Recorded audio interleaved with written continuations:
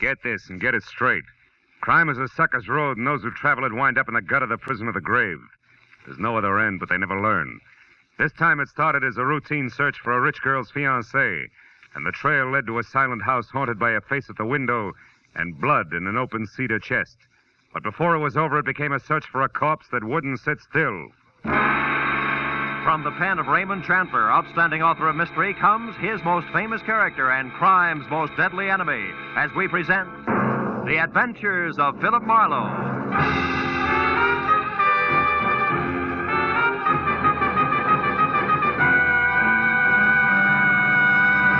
Now, with Gerald Moore, starred as Philip Marlowe, we bring you tonight's exciting story, The Busy Body.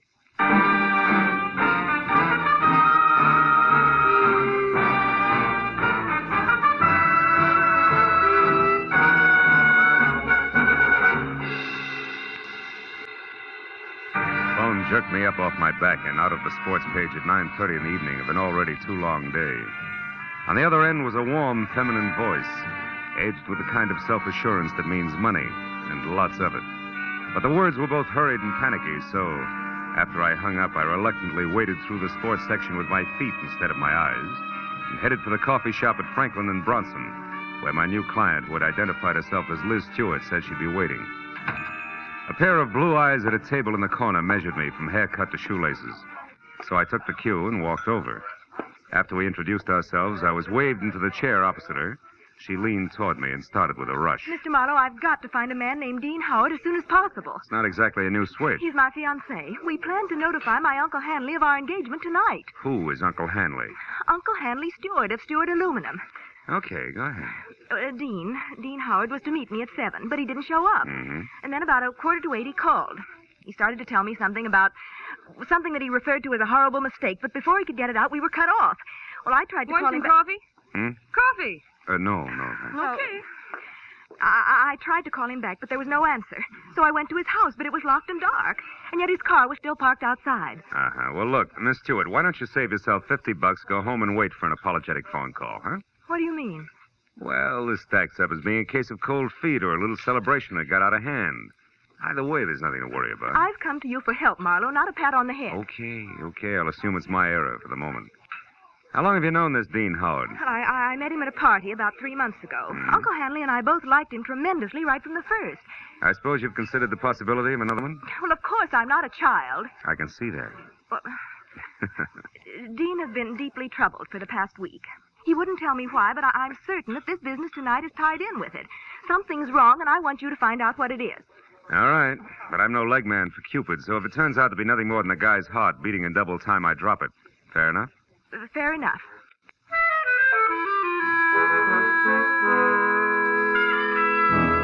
She gave me a short list of posh joints she and Dean Howard sometimes visited, and his address, which was 312 Normandy. She said I could reach her at home, which was 28 Roxbury Drive in Beverly Hills. Well, $50 is $50, so after she left, I spent a handful of nickels checking the list by phone and drew a complete blank. So I drove out Los Feliz to Normandy and found the number, 312. As I walked up to the door and leaned on the bell, I got the feeling that I was being watched. There was no answer, so I tried the door. It was locked. I threw a look over my shoulder as I walked around the side of the house and caught a glimpse of a face in a window next door, just before the curtain was dropped back into place.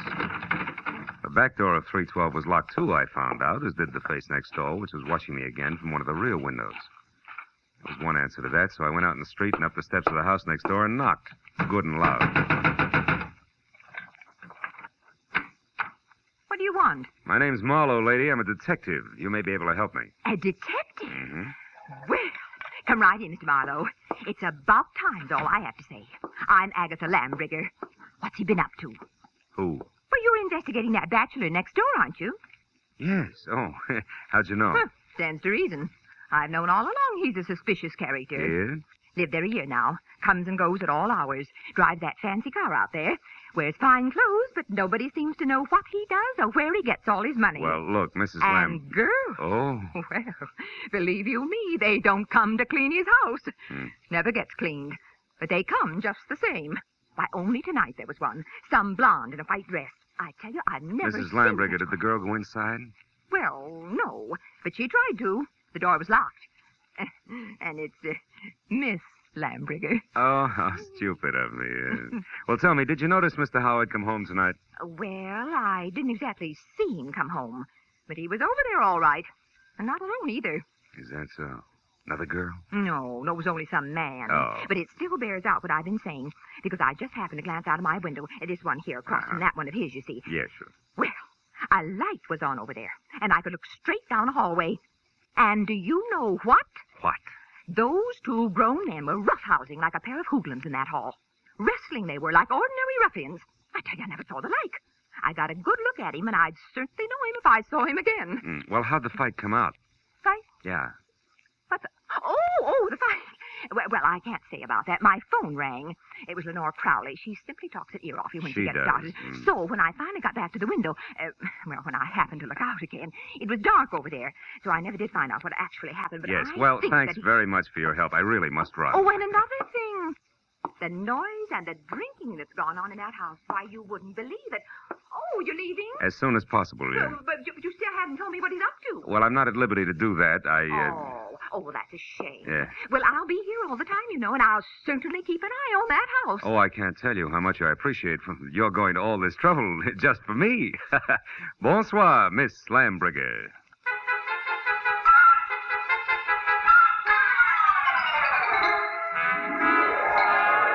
I backed out of that wind tunnel, got in my car, and drove noisily around the corner.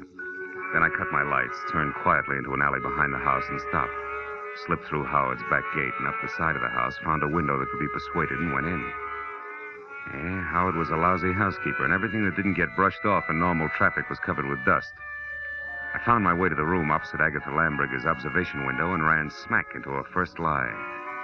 Where she said there was a hallway, there was a solid wall, papered with purple roses and hung with 4 dingy pictures in bronze frames, 2 on each side of a big, ugly mirror. There were 2 hallways, but no angle at which either could be seen from her window. Furthermore, there was no sign of a struggle. One hall led to the study, the other to the bedroom, and I checked both. But still, there was no indication of a fight. On my way out, I blocked my shin on the nose of a lion carved on the corner of an oversized cedar chest, just as the abrupt sound of someone at the door brought me to a rigid halt. Whoever it was had the patience of an 8-year-old on circus day. So I set myself up as the type who might live in a joint like this and answered. What's the matter with the lights, Howard? Blow a fuse? Or could this be some new economy measure? I like it this way. I don't think I know you. You should, Howard, you should. I called you yesterday about a certain money matter. The name is Leo. Don't go for your gun, Howard. Well, since yours is pointed at my third rib, why should I? Well, like I told you on the phone, my boss is anxious. You're way overdue, Howard. I want that $50,000 the boss loaned you 3 months ago. Have it for me the day after tomorrow. All of it. Without fail. He knows I'm good for my debts. Why all the pressure? Well, maybe he figures your investments aren't so smart. Like maybe you've been blowing too much on that second-rate canary, Carol. Oh, yeah, Carol. I remember. Mm. She's your girl.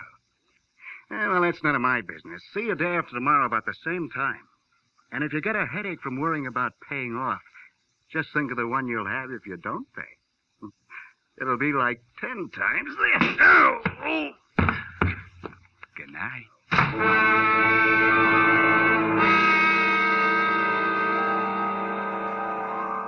The .45 in his hand caught the side of my head, and I went out cold. When I opened my eyes, the room had shrunk until there wasn't enough space left to stretch out in. And the climb to my feet, was as easy as roller skating through a log jam. And it wasn't until I found a match and had a light that I knew why. Somebody had moved me from the front door and crammed me into a broom closet like a bag of wet wash. When I got out, I saw that my cubbyhole was off the hall of the bedroom. I listened, but there was no sound in the house, so I started moving. But stopped when I noticed something else. The big cedar chest with carved lions on the corners that had been closed before now was standing open. I struck another match. Inside on the bottom was a thick red puddle of blood. Blew out the match and was in the middle of a mental apology to Liz Stewart when it came. I ran for the front door in time to see Agatha charge out of the driveway and down the street. Stark terror twisting her face. Help! Help! Hey, Miss Lambrigger, hold it! Oh, Mr. Marlowe! Mr. Marlowe! What is it? What happened? I saw him, Mr. Marlowe. I saw him. Up by the alley near the hedge. take it easy, Agatha. It's Who Dean was Howard. He's there now, lying on his back close to the hedge, and he's dead. What'll we do? Come on, we'll have a look. You can show me where he is. Well, all right. He's right back here. I happened to look out my rear window, and I saw something move. The dogs had been getting in my pansies lately, and I thought this was another. So I came out to chase him away. That's when I saw the body. It's right back here. It's gone. Mm-hmm. Now, look, Miss Lambriger. I've got a headache. I'm getting a little tired of this. You saw a body here just like you saw a fight in a hallway from your window. You're so anxious to be in the middle of things you'd make up any kind of a story. No, I'm not. No, I'm not. I saw that fight, and I saw Dean Howard's body, too. It was here, I tell you. Where? Show me exactly. Well, right about there, I'd Oh, say. sure. And I suppose it... Hey, wait a minute. Yeah. My apologies, baby. There is something here. Could be blood. Here's 2 dimes and a bar receipt from the tulip room on the strip. Oh, good heavens. What'll you do now? Raid the place? You can use my phone. Thanks, but until we know where the body is, we better play it cagey. Now, let's keep this a secret between us. That'll take a lot of courage, I know, but I can trust you, can't yes. I? I won't open my mouth to a soul, Mr. Well, that's Marlowe. great. That's splendid. Now, you better go inside and stay there until you hear from me. Who knows? You may yet be a heroine, Miss Lambriger.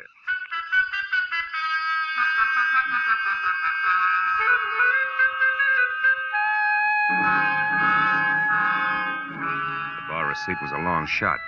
When I was still 2 blocks away from the tulip room, I knew it had paid off because a fluorescent banner, 4x12, draped over the front of the squat square building, extolled the vocal virtues of one Carol Cody. I parked across the street, went in, and found a dressing room door and knocked. She distinctly said, "Come in," but when I did, I thought the room was empty, until a small handful of spangled satin costume hopped up from behind a screen in the corner. I made a sight-unseen introduction.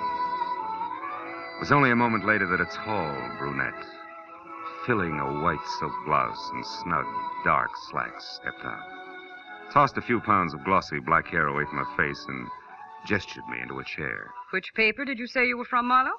I didn't, honey. I'm a private detective. I can't use it. Don't give odds on it, baby. Not yet, anyway, huh? Let's talk first. For instance, what's with you and Dean Howard? Dean Howard is a low-crawling thing. That's strange. Had it you loved him? I did until tonight when I found out that he has 2 heads. That's so he can lie and keep a straight face with one while he laughs up his sleeve with the other. Nuts to him. Nuts to Liz Stewart and her money, and nuts to you. I hate Dean Howard enough to kill him, and I might just do that. I don't think you will, no, because somebody beat you to it. You mean Howard's dead? Looks that way, yeah. I'm not sure because he won't stay in one place long enough. Well, if you're trying to shock me, you're wasting your time. I'm not sorry. I think we've got company. Keep talking, I'll get him. As you say, my friend, the music business is just as lousy as any other dodge, and I can prove it. Come here. You're a good listener, Bud, so join the party. Who are you? Why are you listening out there? Come on. No, just a minute. I wasn't listening. I was looking for you, Marlowe. I'm Ward Odom, Mr. Hanley Stewart's assistant. You're doing fine. Don't stop now. Well, ever since I learned that Miss Stewart hired you, Marlowe, I've been trying to talk to you. I followed you here from that place on Normandy because I must know what you found out so far. Why? What business is it of yours? Because, Mr. Marlowe, I doubt very much that you even know of the robbery. Robbery? What robbery? More than $40,000 worth of negotiable securities was stolen from Mr. Stewart's safe this evening. You get all your information at keyholes? And I have reason to believe that the man you're looking for took them. Of course, I don't dare accuse him without proof of his relationship with Liz, Mr. Stewart's niece. If I were wrong, it would cost me my job. Odom, did Liz know about the robbery when she hired me? Why, of course. Oh, brother. Look, see this? Her name is Carol. She's involved right up to her mascara in the whole mess. Don't let her out of your sight till I get back. Me? Why, you cheap shot. Shut up. And as for being cheap, I'll take care of you when I get back.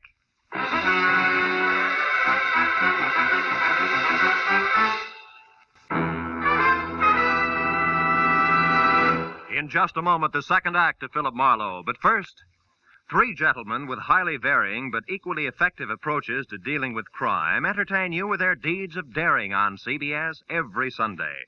Jethro Dumont, alias the Green Llama, Police Commissioner Bill Grant of Call the Police, and Dashiell Hammett's Sam Spade.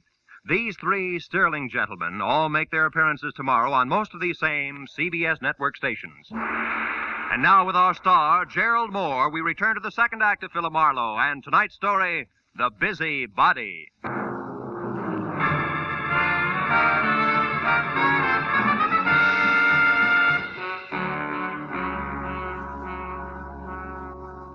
convincing Ward Odom that his greatest contribution to the cause would be staying close, but not too close to the violent lady in slacks, I piled into my car and started for Beverly Hills in a beautiful liar named Liz. I didn't stop until I was at number 28 Roxbury Drive, out of my car and walking fast up the semicircle of gravel driveway that led to the carefully antique front door. But then, for two good reasons, I stopped again. The first, a squad car parked ahead of me that said everybody except Marlowe knew all about the bonds Mr. Hanley Stewart could no longer call his own. The second reason, and more important, was my client, Liz Stewart, sneaking out of a side door and hurrying toward a gray coupe. I stepped back into the shadow of a squat palm and waited for her to come abreast of me. Late date, Miss Stewart? What? Marlowe, why, you startled me. Considering everything, it's the least I can do. What do you mean? I don't like clients who lie to me. So if you don't mind, I'll just stroll along with you while you assure me you can explain everything. But I can, Marlowe. Just give me a chance, please. All right. Why didn't you tell me that 40 grand worth of negotiable bonds disappeared from your uncle's safe at the same time as Howard? Oh, because I didn't want you to be prejudiced, to be looking for a thief from the start. If Dean did take those bonds, he had a reason. Like being fond of money? No, like being forced to do what he did. All right, let's say he was forced. What then? Well, then I wanted to help him, to get to him before the police. They'd arrest him in a minute. And you, on the other hand, would get the bonds back to your uncle, convince him it was all a mistake, and talk him out of telling the law, huh? And with your own dough, you would help Howard out of the spot he was in. Is that it? Yes.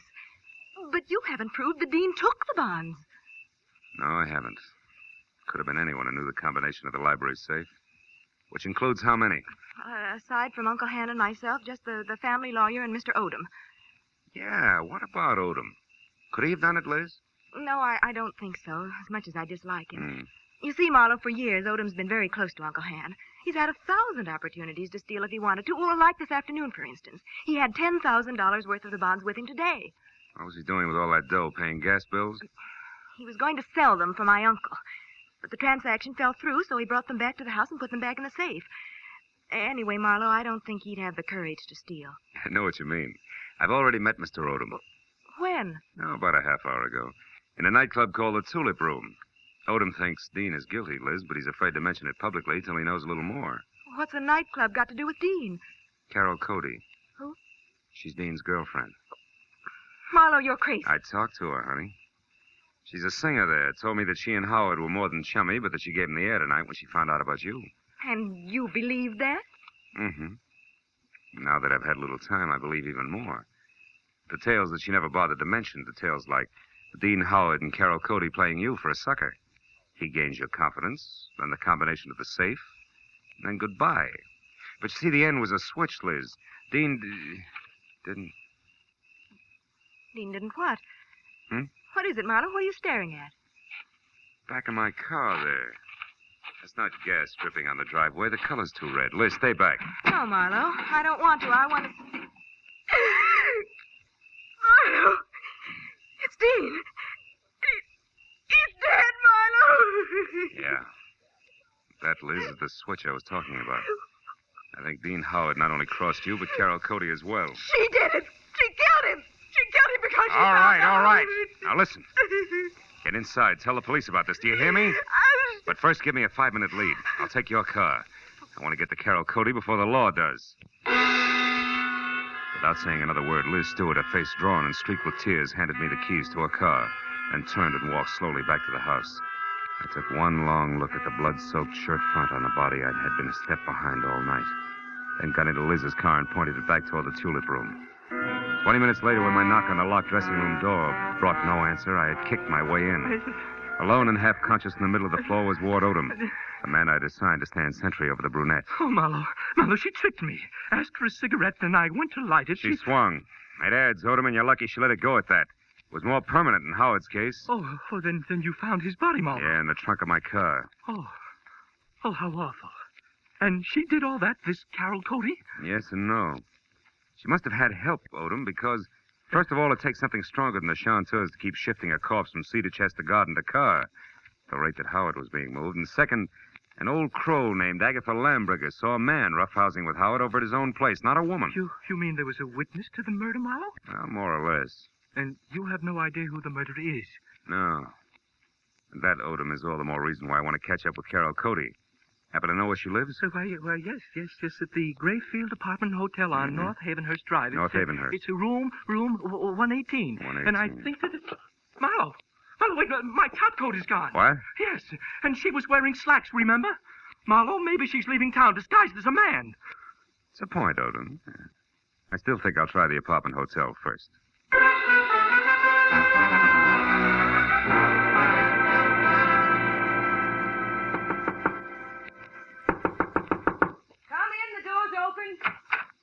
Over there, boy. Did you get the Marlowe, what are you doing here? Not doubling for a bellhop, so get over there, sit down, and keep your hands in your lap, because if I have to, I'll shoot. But I don't understand. I'll make it real plain.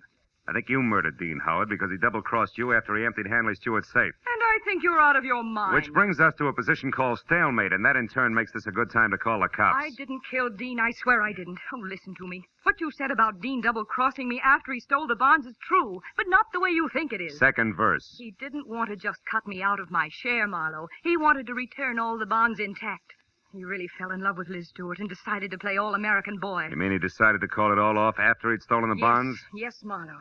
That was the reason we argued tonight. Well, it's a stronger reason than one I already had for your committing murder, baby. You wanted that money bad. No, you're wrong. Come back here. Why did you belt Odom and run? And don't bother denying that you did, because I just left him. And he's minus good health and that top coat over there. So if you think I can explain that. I was scared that a confession out of Dean would get me into hot water. And when you showed and then Odom, Just a minute, Carol. But Marlowe, Just a minute, will you? I think I've got the answer.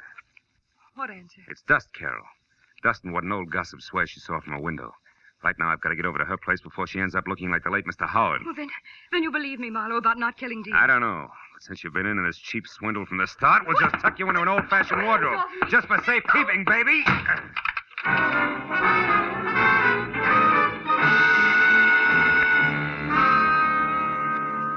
Outside in Liz's car, I slammed my foot down hard against the accelerator and didn't ease up until I screeched to a stop, away from 310 North Normandy, where I knew murder was scheduled to happen again.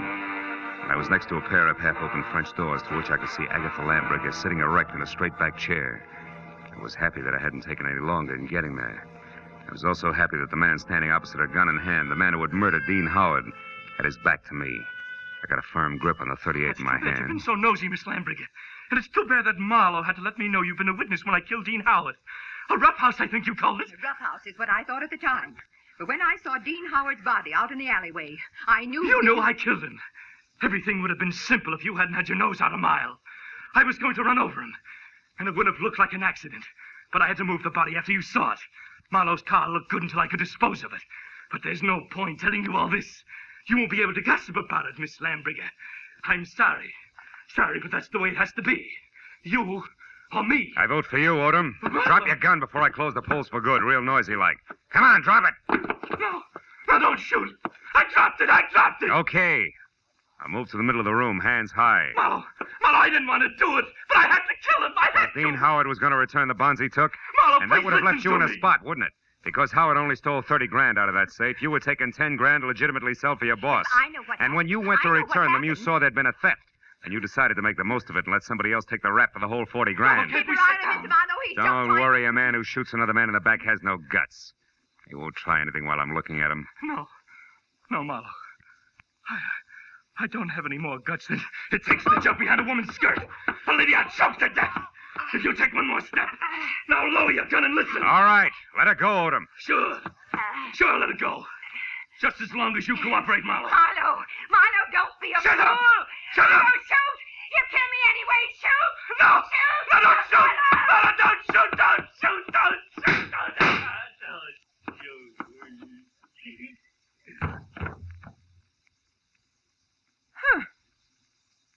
You were right, Marlowe. No guts.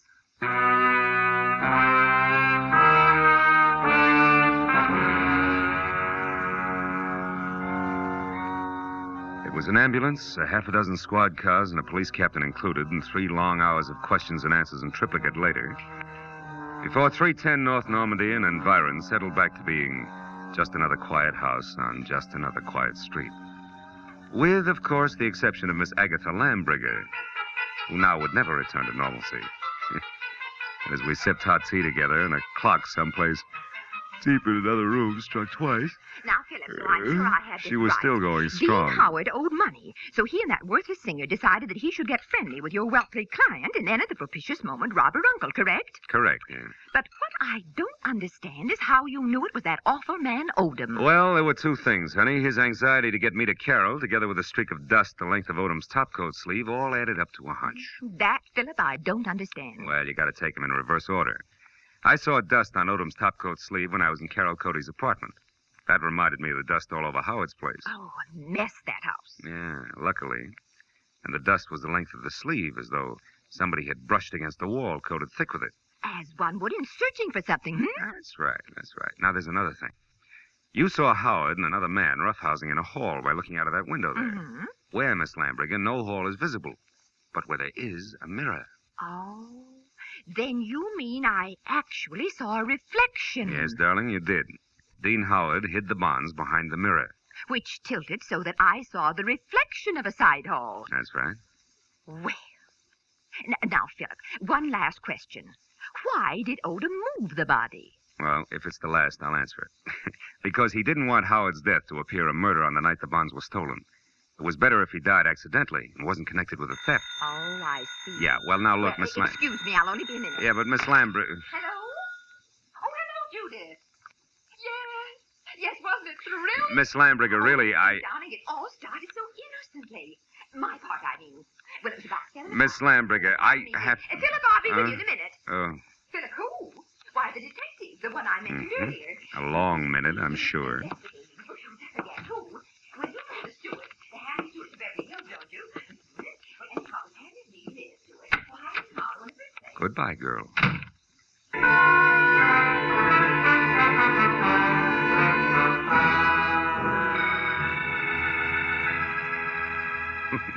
When I got outside, the silence was deafening. And then I remembered that I still had a client up on Roxbury Drive who I had to see. And that there were automobiles to be exchanged, and maybe, if I could find them, some right words to say to a girl who had a very rough night. So I started driving that way, slowly.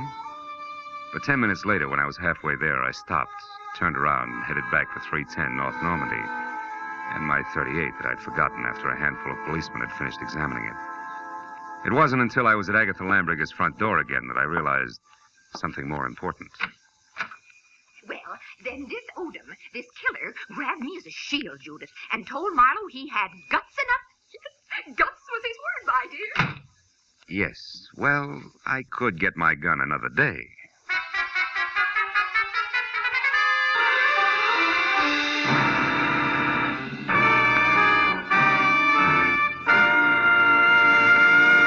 The Adventures of Philip Marlowe, bringing you Raymond Chandler's most famous character and star, Gerald Moore, and are produced and directed by Norman MacDonald. Script is by Mel Donnelly, Robert Mitchell, and Gene Levitt. Featured in the cast were Lois Corbett, Lorette Philbrandt, Lynn Allen, Peter Leeds, and John Stevenson. The special music is by Richard Orant. Be sure and be with us again next week when Philip Marlowe says... It began as the threat of a beating that turned into murder with a brown-eyed blonde, a jovial hippopotamus, and a tough ex-soldier of fortune, all complicating the problem until I got next to the key man.